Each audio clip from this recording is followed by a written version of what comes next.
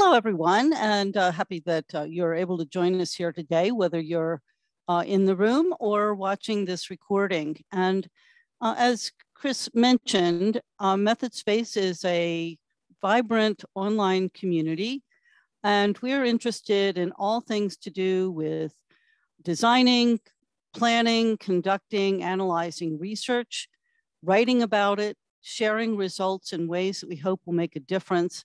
And as you can see at the heart of this diagram, we have teaching and learning, because we think that whether you are brand new to research, a student, or a very experienced researcher, we all have something to learn.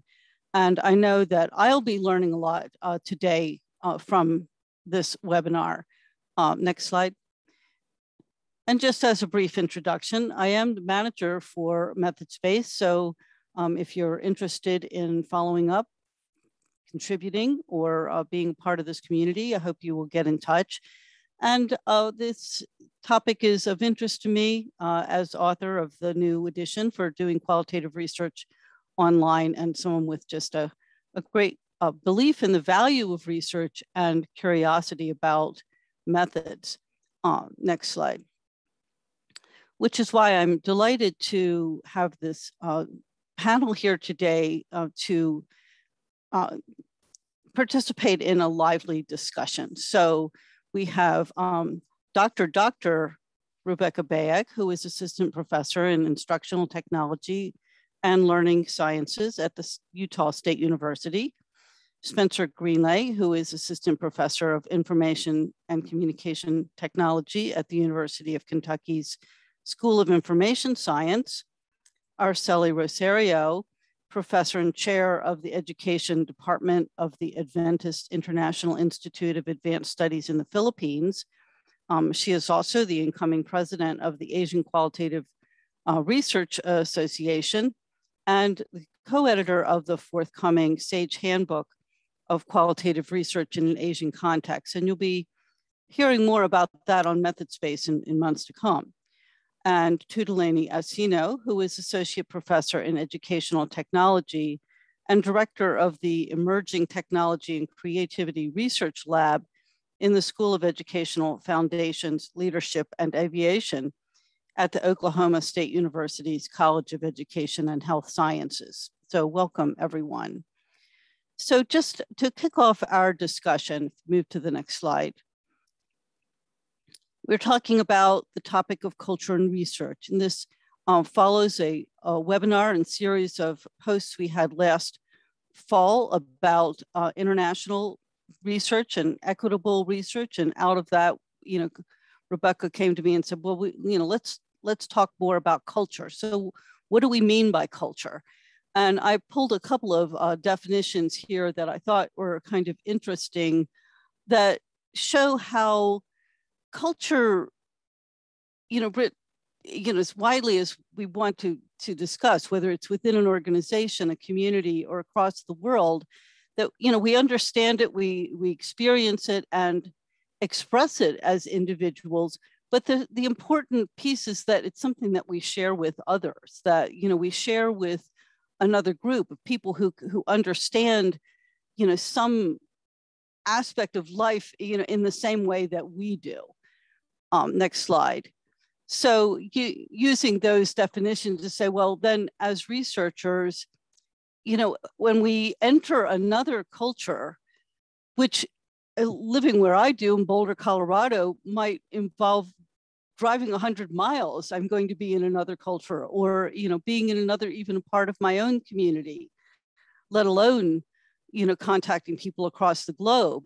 So we enter another culture, we may find that we don't have what that definition called as the shared mental software needed to understand and interpret the signals we're getting. As much as we may want to be respectful, we may just not understand. So what can we do as researchers to create an environment where, we can work more successfully, when we kind of leave the space that we're comfortable in. Next slide.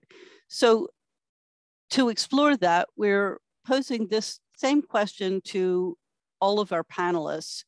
And then once they have responded, we'll have a little chance for them to have some dialogue across the panel, and then we'll open it up to your questions. So as Chris mentioned, please post your questions throughout.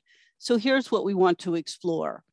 What do you, as a panelist who a lot of experience in this area, what do you wish that researchers understood before going into another culture or coming into your own culture when they're planning to collect data, especially when studying sensitive issues? So Rebecca, why don't you start? Yeah, thank you so much, Janet, for that and for the introduction as well. Nassi wrote a very interesting paper, I think it was in 2006, where she talked about learning as a cultural process. And I would just kind of borrow from her words and just to say that, you know what, research is a cultural process, right? Because when you get into, and I think that's something that as researchers, we need to learn, but actually take in consideration, make it as kind of the framework with which we get into data collection, interview, whatsoever. Why is it important? Because again, when you come into a culture, when you come into a different context, what happens is that you bring with you your way of understanding, your way of doing things. So if you want to be fair, if you want to be equitable in the way you interpret, but also interact with the people you are researching, then you want to understand that, hey, I'm bringing in a set of framework, a set of understanding. Then now, because of that, I have to pay attention to what the other people are doing or what the other people are saying, because that may counteract or go against whatever I have been, I've been trained to do, whatever I've learned. Why is it? Because sometimes what happens that when I go, if I don't recognize that research is also a cultural process, then when I go into a different cultural context, I may interpret what I see as what I've learned or what I'm coming from. I'll give a quick example that I do remember when I was doing my dissertation research.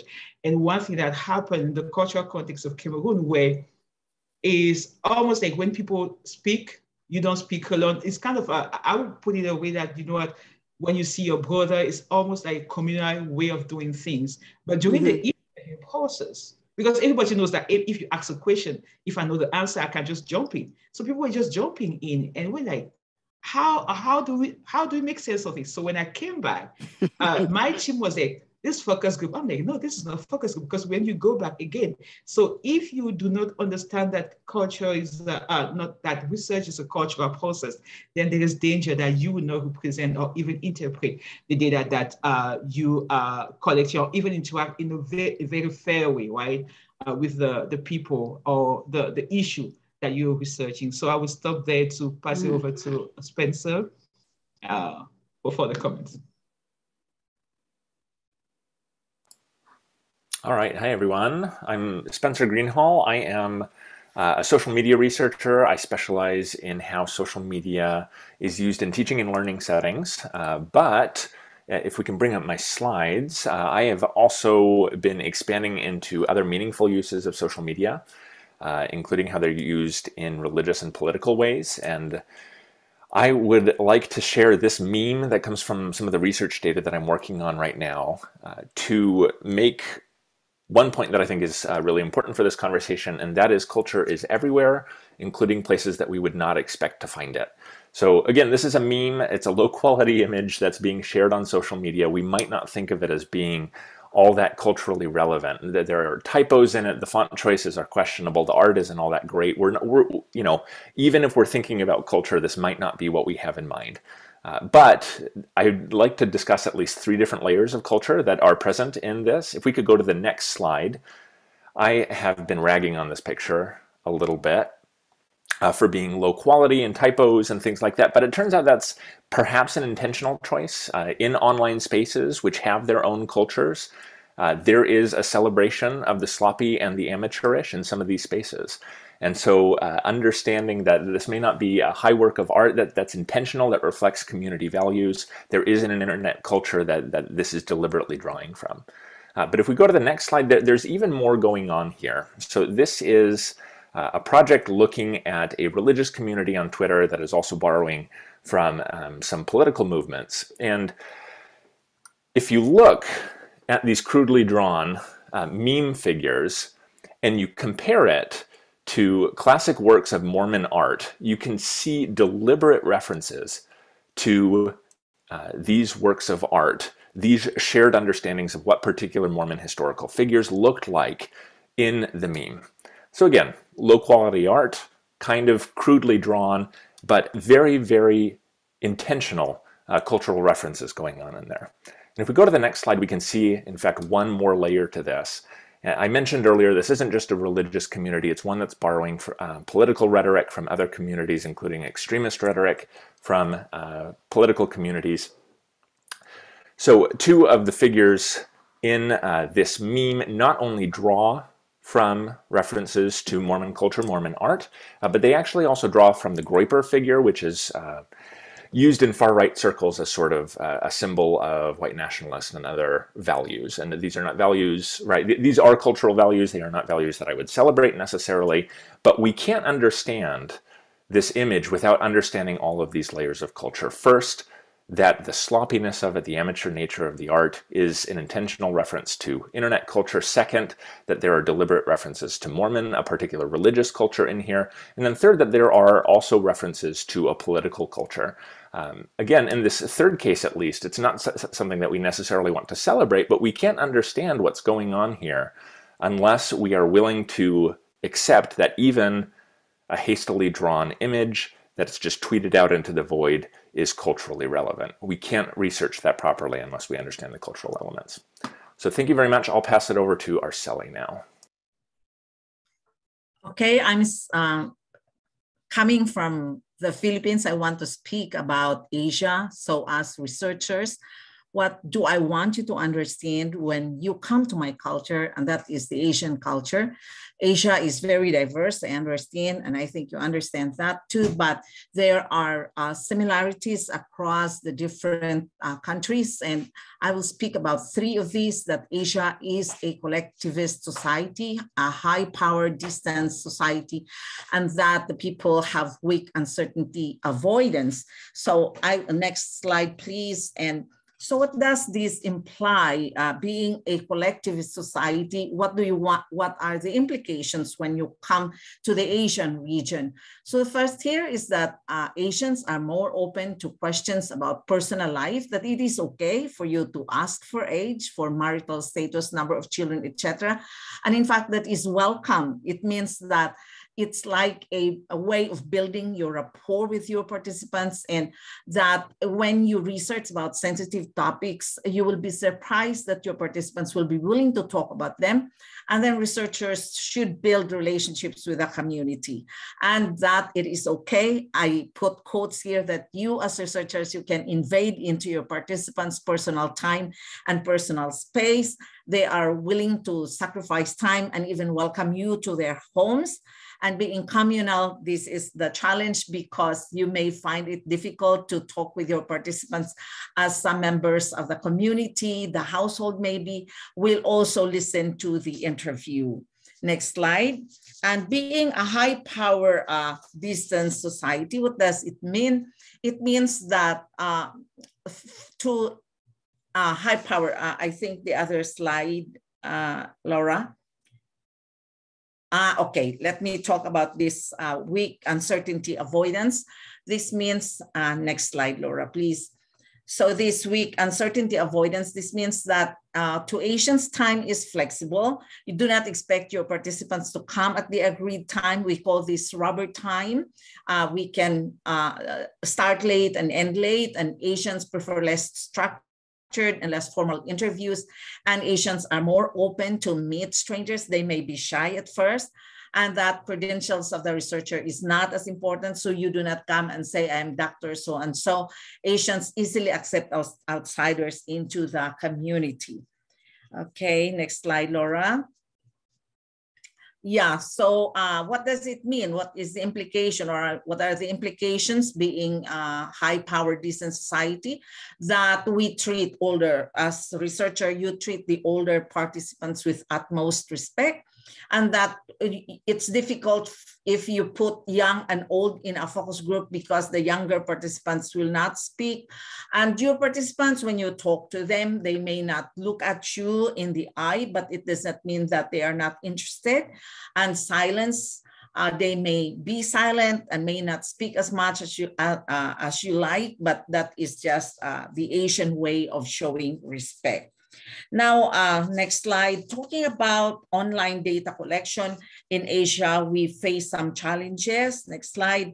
And one of these challenges is that internet connections here are not distributed evenly. They're in urban areas, yes, in rural areas, connection may be a challenge. So if you are doing online data collection, you should check if your participants firstly even have the needed device. And I remember that when Wang and Boris did their photo voice study in Asia, they provided their participants with cameras. And I think you may need to provide also your participants with the needed device. Also check if your participants have access to internet connection. And the best way Asians work with somebody who is present. So maybe you can connect with a research assistant who is here physically present on the side and spend time. The first contact may be just for getting to know each other, and also with older participants and in rural areas for data gathering through online platforms where you expect your participants to respond to each other, you know, chat form and or whatever platform, you may not get rich data. So this is all, and I will pass to Dr. Lini.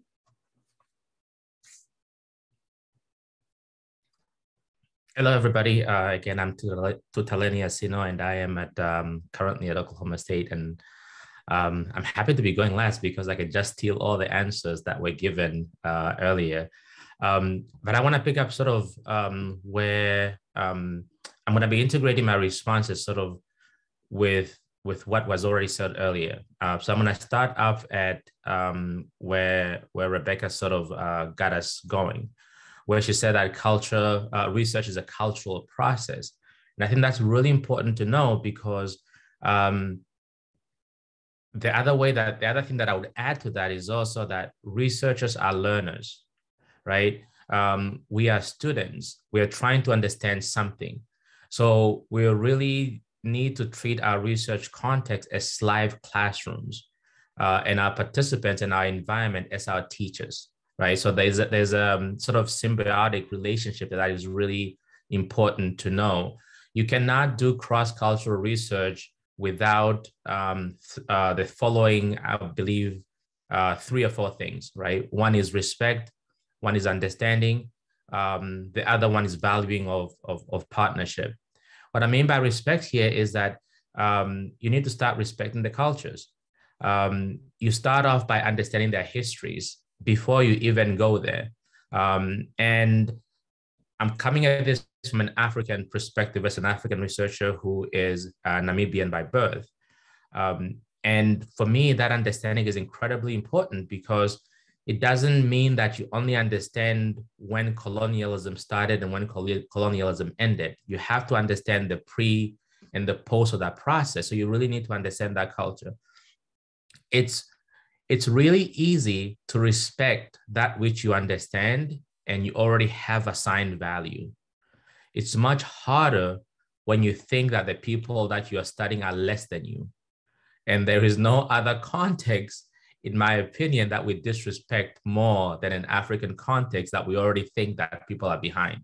So while it sort of it's fairly understood that you have to understand your participant, it's a little bit harder to acknowledge that when the people you are studying, you don't think they're on your level, right? But it's also that you have to respect your participants, right? You have to engage with the participants because the reason why you're engaging with them is because they know something and because you want them to provide answers to you.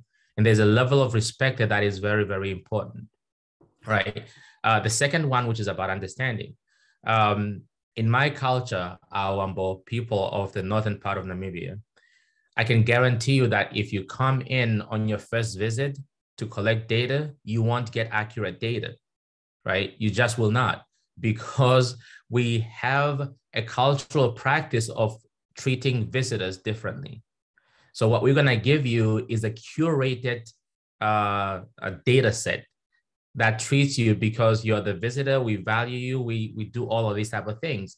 The second time, you'll probably be able to knock that down. The third time is probably when you really start to break some of that stuff down. So you need to understand that part of the culture.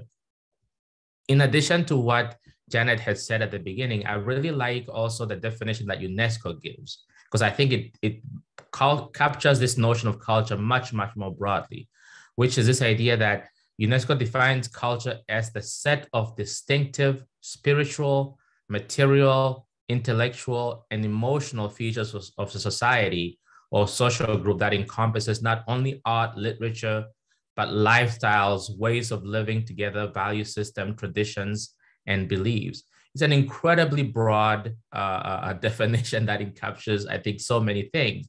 And that brings me back to what Spencer was saying. Culture is everywhere, right? It includes place, it's present in places that we might not even think of. And memes are one of those spaces, right? Like, well, how is culture present in there? But it is very much present in there. You have to value the partnership. Research is a partnership. For me, whenever I do research in another community, I always identify a partner that I can engage with before I go there, so they can sort of help me translate the culture in the way that they understand it, because I think that is incredibly important. And I think the reason why that is important is sort of goes back to what Araceli was saying in her reflection. And she reminded us that when you're collecting data, there are some questions that are okay to ask in some contexts, some that are not okay to ask, right? She said that in Asian cultures, you can ask about marital status and everything else like that. In the context of Namibia, for example, and a lot of different African countries where ethnicity and sort of cultural traditions, because of colonialism, are contested, asking for ethnicities and cultural origin is not necessarily okay in the context of Namibia, because then someone can say, well, why are you asking whether I'm Owambo, Herero, and so forth? Are you trying to say something about my being? Because those characteristics have been used to divide us during colonialism, apartheid, and everything else like that. So that part of the data collection is really, really important. So that I don't take off all the time, I'll pause here and just pass it back to Janet. Well, you've all given us a lot to think about in terms of process, as well as, say, you know, the questions themselves that we might be posing in an interview, a focus group, or in an instrument like a survey instrument. So I want to just open it up for you to comment to one another. What did you hear that you would like to build on or reinforce or contrast from your own perspective? Janet, may I ask Spencer? Yes. Yes, Spencer, thank you so much for showing those memes. You know, it did not make sense to me when I first saw the first slide. But then you were saying that, okay, these are the art that is out there in social media. For you, you were able to see, okay, the different layers. But for me, as a novice researcher, how do I see that? How do I train myself so that I see these different layers that are out there? That's a fantastic question. It's important that I recognize first that I come with some insider perspective to this particular culture, not in all ways, and certainly not in the white nationalist ways, but I have some understanding of some of the cultures that this community is drawing from, and that gives me a leg up. I'm also working with a co-author on this project who comes from an outsider perspective, and her perspective is actually just as valuable because she can pick up on things that I take for granted through insider eyes, but that stand out a little bit more if you're not familiar with them. So I don't know that I'm cheating so much, but I have some background that gives me some shared culture. And again, in some of the ways, not all of the ways. But speaking of not sharing culture in all of the ways, you know, when it comes to the internet culture, when it comes to the political perspectives that are shared within this community, oftentimes I'm running into things that are not familiar to me. And as a result, I don't know quite the right way to put it, but I've had to develop sort of a sixth sense to try and think, where does a phrase, where does an image feel like it is conveying more meaning than I can recognize? And to try and, from a meta sense, even if I don't understand a particular reference, try to develop a sense for when there might be a reference present. And when something is just scratching at the back of my brain saying, Spencer, that there's something important here that you don't quite understand, then I pause and I take time, and sometimes it's quite a bit of time, to look for similar ways that phrase has been used, to turn to other researchers or even to crowdsourced places like the Urban Dictionary or Know Your Meme when I'm talking specifically about internet culture. These are not scholarly sources, but they have documented phrases and elements of internet culture that I may not be as familiar with. So I could keep talking a lot for this, but I think developing that sixth sense of trying to recognize where, and I'm not perfect at this, I don't think anyone is, but trying to get a sense for when something is more meaningful than it appears to be, even if I don't understand it, recognizing that I don't understand it, but I feel like I should understand it. That is an invitation for me to stop, to not move on to other data, but to sit with this data and sit with other sources until I can start to piece together a sense of what I was missing in the first place. Thank you.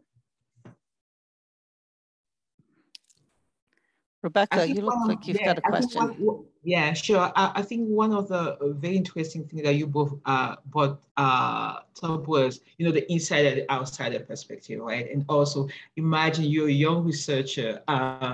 Tutaini was talking about, you know what, his own the Namibian cultural context, where if you go for the first time, you would know, you know, you get the curated data, and then, you know, second time. So sometimes kind of scary for somebody who's not native, an insider from the culture, right? So how I feel like so far we've been discussing, but how do we, and I go back to your question, I say, like, how do we train ourselves?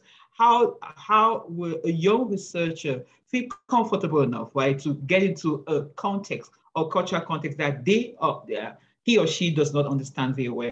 What kind of tools does the person need, right, to kind of feel comfortable and at least interpret the data in a way that will make sense, will be equitable, right? So be a fair representation of the people or the issue that the person is studying. I think I wanted to kind of just throw it out there and then bring in the inside and the outsider perspective.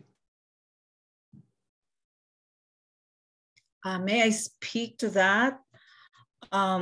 If you are coming to Asia, and I think Tutaleni mentioned about understanding the people first. And so, okay, let me talk about East and West. Okay, we are Asians, and usually researchers who come here, especially in some decades or centuries ago, the first researchers who came here were actually like Europeans, Americans. And so they came here with the Western lens.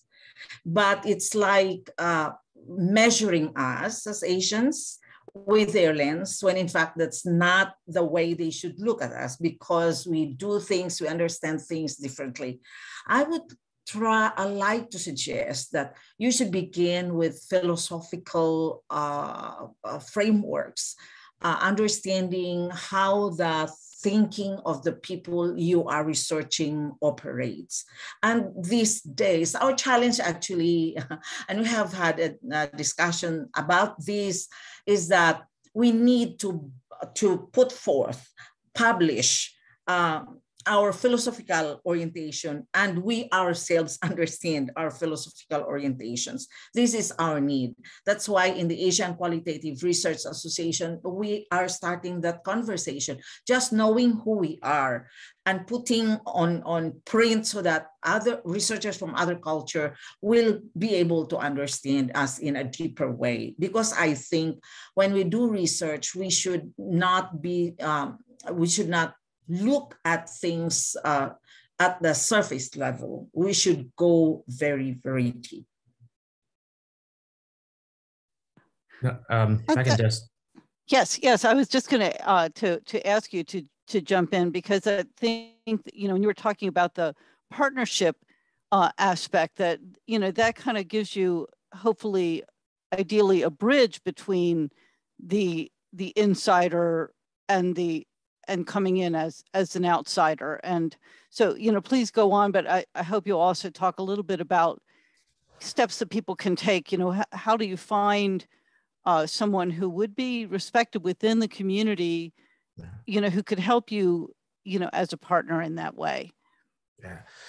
No, thank you. And I want to, I don't think there's no perspective between insider and outsider perspective. Both perspectives are valuable. I think often we tend to sort of create a hierarchy of which one is more valuable than not. And we know this from so many cultural metaphors that exist, right? In the English sense, one of them is, you can't see the tree from the forest, or something to that extent, right? That there's this idea that when you're in the middle of forest, you're able to see these granular details about the trees that are out there, but when you are above, you can see a much more broader perspective. And for me, that I have that appreciation because of earlier experiences in anthropology, where that sort of that etic perspective and so forth. There's no, for me, there is no one that is higher than the other. I think they are both equally important for different reasons. But I think I want to back up a little bit and sort of go back to what I was saying earlier about understanding. You, as a novice researcher or an experienced researcher, there's a concept of understanding that for me is really important. And that's not just about understanding the context or understanding the people, it's understanding yourself, right? In qualitative research, we talk about positionality, right? That is incredibly important.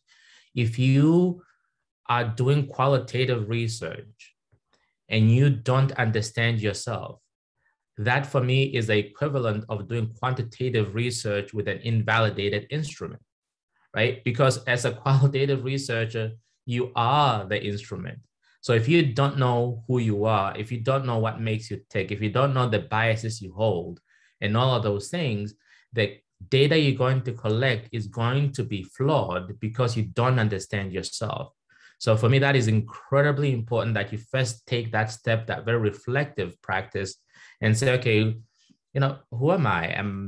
I might be very nervous about traveling abroad, right? I might be the kind of person who is incredibly afraid of seeing certain type of people, right? Let me just personalize it. I have had, as a Black person, many people cross the street when they see me coming because of that fear of somebody being Black. Now, if you're crossing the street when you see me coming without even knowing me, but you're the same person who's gonna go and do research in a country full of Black people, that's an issue. If you are a man who is already sexist and you're going to be studying a phenomenon based on gender and you haven't reflected on your sexism, that's an issue because you're gonna have data that's colored.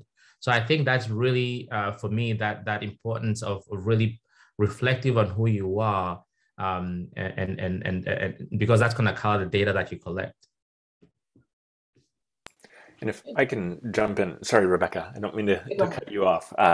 Tutalani's comments about the value of both the insider and the outsider really stuck out to me. That's something that I've experienced myself, but it also reminded me of an article I recently read by Ellen Decaux in the International Journal of Qualitative Methods, where she complicates this idea of insider outsider, and taking examples from her own research. She discusses how it's not just a binary, right? It's not just you're either completely insider or completely outsider, but she complicates that by talking about research that she did in a community that she grew up in. She now lives halfway across the world. She's, been separated from that community in a few different ways. And because of that, she has some insider perspectives, but also some outsider perspectives at the same time. And I won't try and summarize the whole article, but just to say that this insider outsider, it's possible to oversimplify that there are ways that, we ought to be complicating this and ask how this exists along a spectrum, and maybe even a multi-dimensional spectrum. Oh, absolutely. I'm glad you went before, because actually that's the point I wanted to bring. And I actually also wrote recently an article in the International Journal of Qualitative Methods, where I talk about looking at my personal research, my own research, where it's not really binary, where when I was researching the board game called Songo in Cameroon, what was happening was that though I knew the community and I grew up in the community, so I understand, the Wondo people and all of that. But what was happening was that because it was in the board game space, that Songo board game space, I was at the same time an insider. It's like almost simultaneously, because when they were playing the game, then I was an outsider.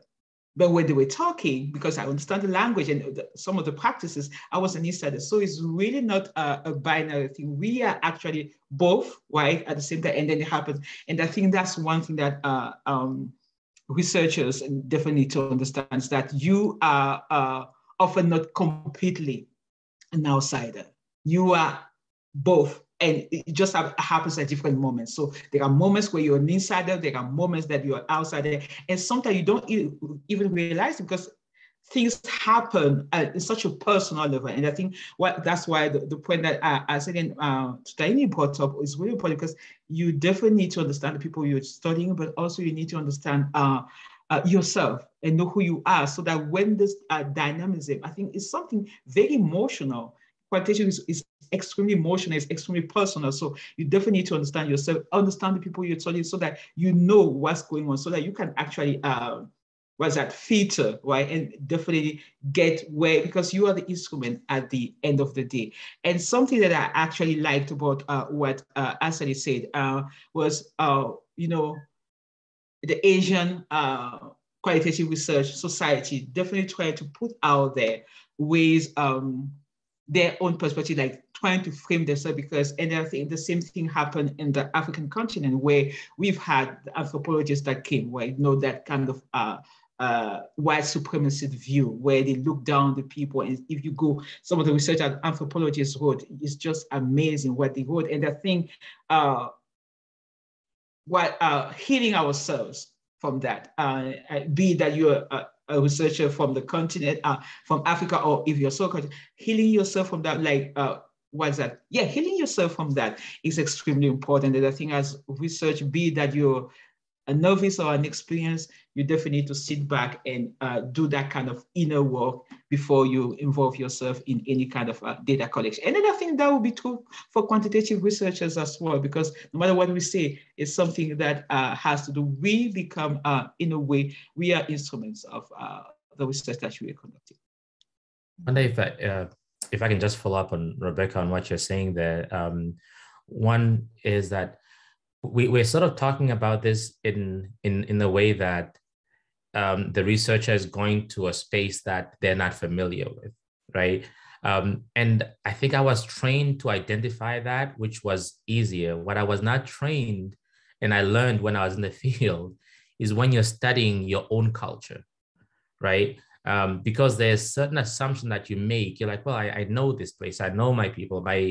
My dissertation study years ago was studying comparative study on Botswana and Namibia, right? It was like, well, I'm Namibian, I understand my culture.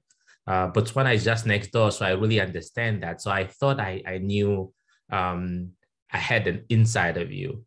But for me, the analogy that I can give is almost the difference between eating a cake versus baking it, right?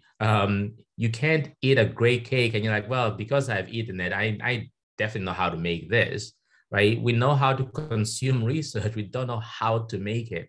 especially when it's your own culture. And I had to really sort of walk through and think through, what does it mean to be an insider when you're researching the inside? Because you're not an insider anymore in the sense, in the true sense, you're kind of seeing yourself from above. And that requires you to suspend certain things as well. So I think and I think it's what both Spencer and Rebecca were saying here, that you are sort of both, right? You're both an insider and an outsider in just about every context in some sort of way. But I also want to go back to, I see some questions in the chat about, how does this translate to quantitative research and so forth? I don't think what we're saying here is about quantitative or qualitative. I think it's easier to apply it in a qualitative lens.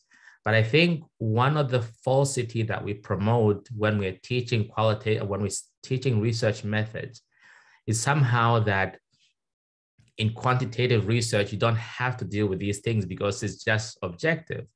But at the end of the day, it's a human being who designs that quantitative instrument. You decide the measures that you're going to be using. You decide and you design the experiment that is going to be run. So I don't think that there is anything on this planet that is human-made that is objective, right? Anything that is created by a human being is embedded with it some sort of personal biases, personal values, and everything else. So I think I don't want to give the notion that this is only about qualitative or quantitative. Even when you're doing quantitative research, you still have to respect culture. You still have to understand the people. You still have to value those partnerships. You still have to really understand that, culture is everywhere. So I think this is really sort of across the board of all research methods. Okay, so here's something that I want to share with you, and we're talking about the insider-outsider experience. Sometimes the realization that you are an outsider comes to you only.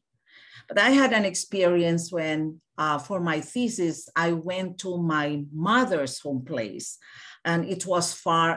That was my first time to come. My mother was with me. And so it's like they embrace us. It's like a long lost daughter, coming home. And so there was rejoicing. And so I felt I was an insider. But as the days went by, I was studying on retrieving the oral literature of my mother's people. So they were telling me folk tales and songs and poems, etc. But there was this event that they invited me to go with them, and they were praying, and I could not participate in the songs and in the prayers. They were saying like, come join, here's the songbook, here's the prayer book. But I could not be part of them. And they sensed that. And Rebecca, you mentioned that realizing that you're an outsider can be an emotional moment, but that was really like a compounded experience, because I hurt, because I felt there was a divide, and I sensed that they hurt too, because they realized that I did not completely belong. So how did I deal with that? For several days, I thought about that. I reflected about that. And I just realized that I have to accept who I am. And Tutalina, you mentioned about reflexivity, knowing who you are, accepting who you are, accepting the limitations of who you are. And eventually I'm happy that I left that place, and I felt that I was able to embrace them, and they too are able to embrace me. So we're going to transition into responding to questions from our attendees. I want to just, reinforce some of the things that I've heard from our panelists, the importance of self-awareness, and, really throughout the entire process. And then, also the responsibility to communicate, what it is that you do understand about your own culture, as well as any culture you're entering. And I think with that expanded definition that Tutaleni shared with us, we think, well, there are all those different aspects that we want to look at, and to begin to understand the culture we're going into. So all of those things, I think, add to, if we're thinking about the research design for qualitative or quantitative, that we need to build in the time to do, that kind of advanced preparation. And I want to just, emphasize what Tutaleni said about the, this, if you're a quantitative researcher, you might think, well, I'm not interviewing people, so do I need to know this kind of stuff? Well, you're probably still going to need to get access to the organization where you want to conduct a survey, or even where you want to access a database or archive, or some other kinds of sources. So, whether you are using these kinds of the advice we're trying to offer with participants or with others in the field, to gain access and to build a, to get ethical approval, etc. I think these ideas, are broadly apply. So, Chris, what kinds of questions do we have from our participants? Thanks, Janet. We've had lots of questions through, so thank you, everybody. The first one I'd like to put to the panel is Kifli comments on cultural complexity and asks, how can a researcher write a comprehensive conclusion about the society when the researcher only stays in the field for a limited period of time? That's a really good question. So I hardly put the word conclusion in anything that I write. And the reason why I do that is that I don't know if I've ever concluded a research, right? Because I think there's always more for me to learn. So comprehensive is incredibly difficult, right? Because culture is not static. It continues to grow, it continues to change, it continues to evolve. So I think, I don't know if you can ever do a fully comprehensive cultural study, and I stand to be corrected by my fellow panelists. I think you write a comprehensive research manuscript based on what you have collected in that snapshot, right? That's why, especially if you look at work that anthropologists do, is that they spend a career studying a set of issue or set of a group of people, because they keep going back over and over and learning more and more. So I think it's going to be incredibly difficult to do that. I think your responsibility is not to write a comprehensive manuscript about a whole culture and a society.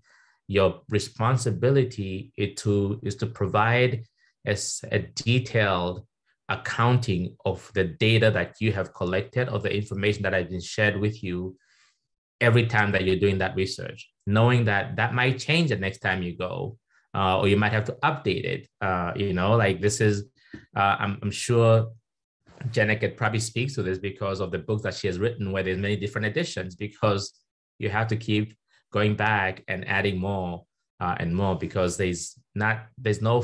I find it hard to identify a final point in my perspective. I don't know if anybody has a different perspective on that. I just want to say, go ahead, Arceli. Go ahead, Spencer. Okay. No, go ahead, please. I am reminded of comments that Rebecca and Tutaleni made earlier in the webinar. Rebecca started us off with this idea that research itself is a cultural process. It has its own cultural values. Those values are not necessarily self-evident.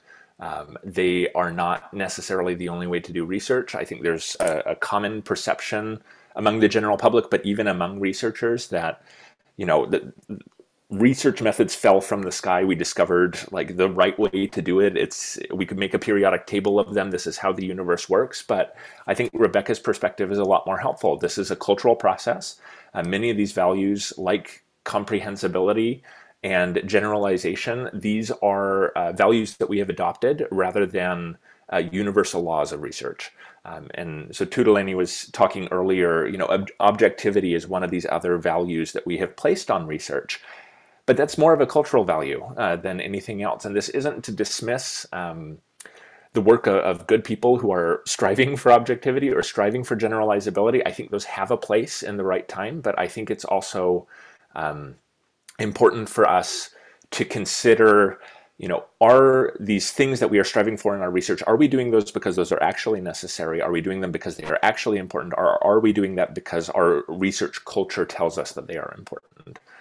And we may come to either conclusion, but I think it's very important to ask that question.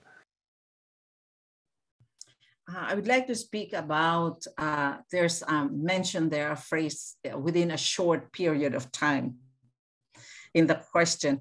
And that's so true. I deal with my advisees who would prefer to do their dissertation in a short period of time. Like for example, they say, oh, I'm going to do a case study with this university. Ma'am, can I go there and do this one in 3 days? And I say, well, really? You can do that one in 3 days? Yes, I think for me, because our society has changed, and we mentioned earlier about anthropologists, researchers going to the research sites and staying there for weeks and for months and some even for years. But I think our time has changed. But for me, still, we should not really be like instant about everything. We should recognize that gaining knowledge is a process, and this enlightenment, the layers. I like what Spencer said, even looking at the picture, you have to look at layers and layers, and more so looking into the community. The community is composed of layers, so many intersectionality that you have to discover. So I say, yes, take time, do not shorten the time. I remember that we have authors saying, like Lincoln and Guba, saying persistent observation, prolonged engagement. How long is long? You have to deal that with your advisors committee, dissertation committee, but I would say do not sacrifice time to understand what you are really wanting to understand. All right. Kevin comments that he really liked what Tutaleni was saying about knowing yourself as a qualitative researcher. And he asks, do you think that the researcher is also responsible to their audience and the fields they publish within to disclose this? And he asked this because he's looking to expand his repertoire of explanations to his doctoral methodology students, that reporting one's positionality is not just okay, but also helps audiences understand the study and the conclusions better. Absolutely. I think that's incredibly important. I tend to, in my own work, whenever I give a talk, I tend to start off with telling people where I come from. Telling people about where I went to school, what degrees I have, and all of these type of backgrounds, which is part of my identity. It's not, and I always make a joke and say, I'm not bragging about what I have. I want you to understand where I come from so you can understand what I'm saying and the lens with which I'm sort of looking at this phenomenon. So I think positionality statements are really important. Those are sort of common in qualitative research. I wish they were more common across research traditions all around. I think it's incredibly important to have our students practice writing those, and to also know that those change, right? I think it was the scholar Frantz Fanon who says that through the world in which I travel, I'm endlessly recreating myself. Right. So it's a constant process that evolves. And I think we need to be able to state that and say, this is who I am. This is how I come to the world. Right. One of the things that I had to, for example, do is that I always spell Africa with a K. Right. And I was asked that often as to why that is. And I had to reflect on that and actually write that out and say, this is why I do it. I'm not saying everybody should write Africa with a K, but you need to understand why I am doing it. If you agree with that and then you adopt that, that's fine. But you need to at least understand why I'm doing it this way, right? So I think it's definitely positionality statements and knowing yourself and having our students know how to do that is incredibly important. Thank you. I wonder if we've got time for one quick last question. Maria asks, when collecting data virtually or through social media, are there any cultural recommendations, such as what type of information is more important, or if there's if there is something specific researchers could use to their advantage to recruit more data from that culture? I'm going to give a sideways answer to this. So it may not be a satisfying answer, but I think it's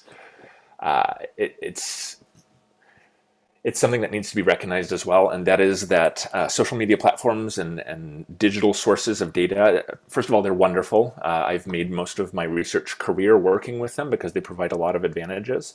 One thing that I have become increasingly aware of and tried to become even more aware of in recent years, though, is that data itself is not objective. The way that social media platforms have been designed represent cultural, internal, economic values. So I know the question was about, researching a particular culture through the data that they produce on social media. I don't have a great answer to that. I think it's a wonderful question. I think just as important of a question, though, is to ask, how does the data, how does the way that it's structured, how does the platform itself convey cultural values, and does that in any way shape the conclusions that I am drawing through this? So on Twitter, for example, there are a limited number of ways to interact with tweets. If Twitter were designed in Namibia rather than in Silicon Valley, would those sets of interaction ways and would the kinds of data that they produce be different?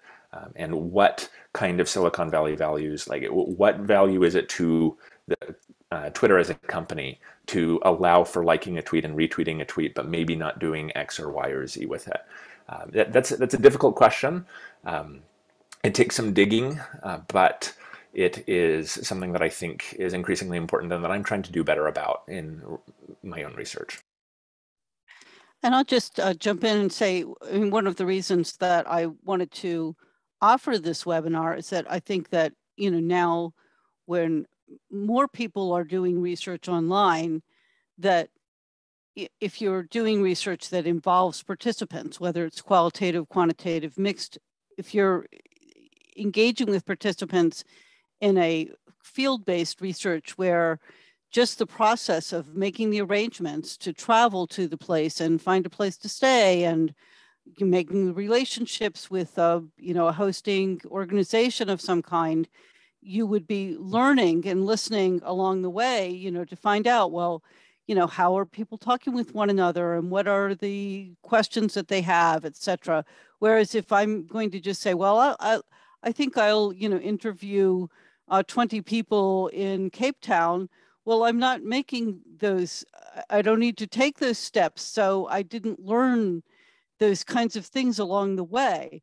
So, I would encourage people to say, well, you still need to learn those things along the way somehow. And I emphasize the point that Tutaleni made earlier about, finding the partners who can help you, understand, what some of, the cultural dynamics might be around the topic that you are studying. So I think all of the things that we have discussed here apply perhaps even more so, when you're thinking about doing research online. As Arceli mentioned, I mean, not everyone has access to the same technology.